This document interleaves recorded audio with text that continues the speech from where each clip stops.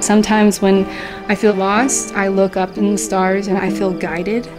My ancestors have walked this same path, and I want the next generation after that to feel that same way. The land is our identity.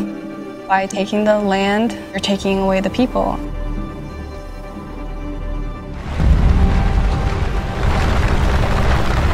We feel that this is a sacred site here.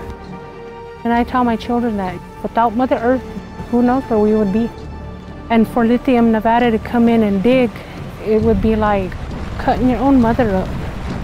Mass extraction is destroying ecosystems. Not only are we putting greenhouse gases into the atmosphere, but also almost all the water they use is going to be gone.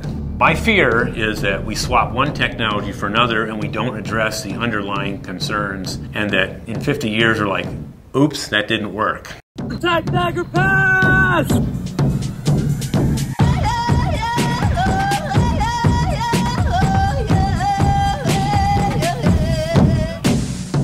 When the colonizers first came over here, we started to see the cycles of assimilation, genocide, stripping the people of their identity, of their land, of their tribal resources.